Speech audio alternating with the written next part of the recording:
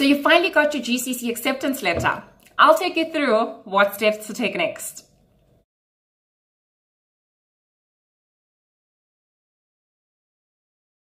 Hi guys, welcome back to my channel. For those of you who are visiting for the first time, my name is Zanele. If you haven't subscribed to this channel, press that subscribe button below. Remember to press the notification button to receive notifications every time I upload new content. So if you're looking for information around leadership development, around career development, around engineering, this is a place for you to be. So do press that subscribe button below. For those of you guys that have subscribed, thank you so much. We've grown so much in the past couple of months, and I'm really looking forward to us growing even stronger in 2019. I'm so excited by the testimonies that I've been getting. So to everyone that has passed, congratulations.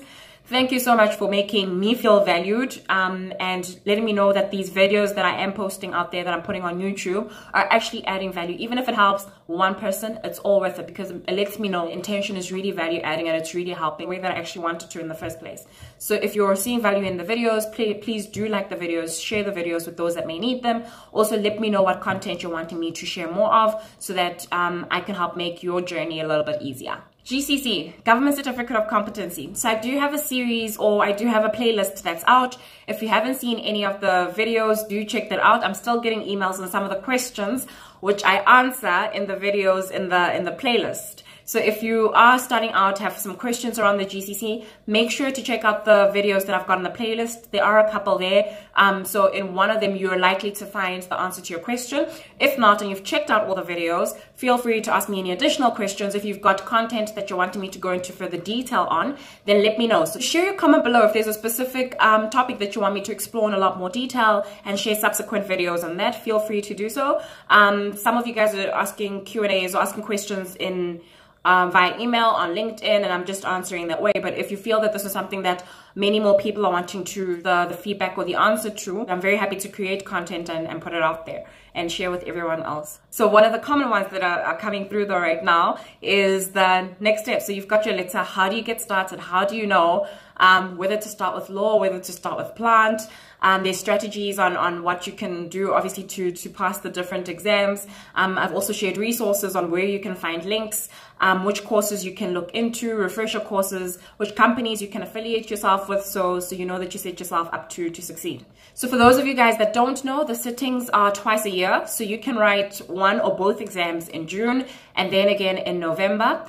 So there are accredited centers where you sit down and write the exam. They are all flown in from Pretoria to the different centers and then sent back, obviously, for marking by the examining body, right? Once you've applied, you will get a response and get your letter that you're approved and accepted to sit in the exams, and you're given 3 years to write the 2 exams. So both exams are about 3 hours long, and you can sit for the plant exam or the law exam. They're both not on the same day. So if the sitting is in June, they won't have the law and the plant exam at the same time, so 9 to 12 in June, or at the same time on the same day in November. So the one might be, so there might be a couple of days apart. So the one might be on a Monday, the other's on a Friday, or the one is today, the next one is 7 days later. So it varies. They do send the dates out in advance. So do check out the Department of Labor portal. I will also leave a link below. Once you've got your acceptance letter, you want to follow these 3 things so you set yourself up to succeed.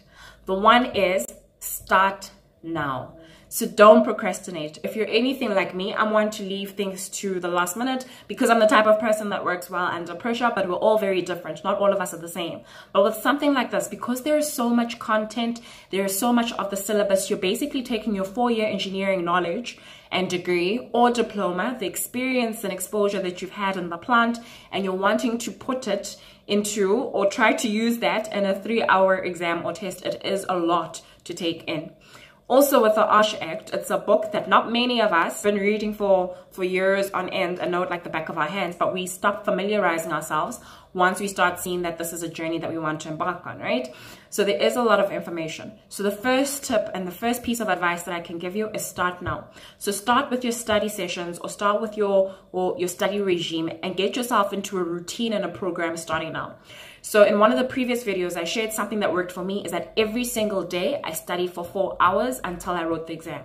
Weekends were obviously longer. I would spend the entire day on a Saturday. After church on Sunday, I'd spend the rest of the day on Sunday and even into the night.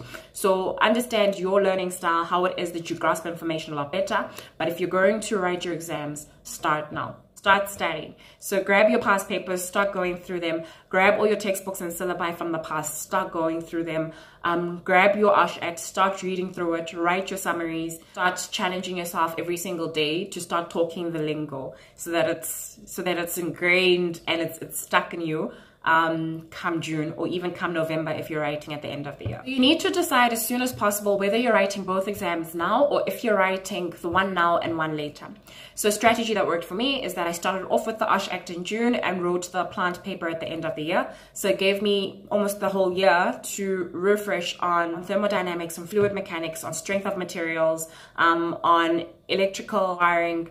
So it took me the entire year to refresh, obviously, on what I'd learned for the past couple of years in tertiary and also what I'd learned and been exposed to in the workplace. But all of us are different. So decide right now, because that'll also determine how you pace yourself and how you strategically map out your schedule so that you cover all the aspects of what you're needing to do for your plant exam and your law exam. Mind you, if you didn't know, in your plant exam, there is a question, it's one of the mandatory questions that will relate to the law. So question 3, usually it's question 3, they ask about the law, but they ask about practical application in the factory. So it might be around risk assessments, or it might be about a requirement from the USH Act that they want to see that you are able to apply it back in the workplace. So think strategically around whether you're wanting to write both, one now or one later, and then start having your schedule and your study regime around that. And one of the ones that I talk about so frequently that probably was one of the most instrumental for me because it helped me remember some of the principles based on something that I see every single day. So there is a lot of jargon, there's some big words, some you'll be seeing for the first time. Important really is that whatever you're learning and taking in, you're looking to see at work every single day when you get up and go to work and you walk the factory, you're walking with a different pair of eyes because now you're thinking about, oh, in the USH Act, they've made reference to pressure vessels. Let me go check if we're compliant.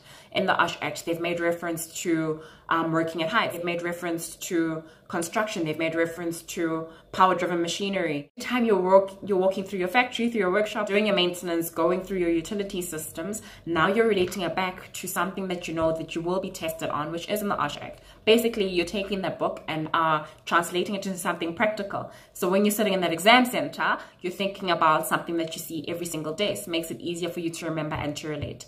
So start now, decide whether you're writing both now or one later so that you can plan and pace yourself and schedule your studying regime and start applying it in your workplace every single day starting today.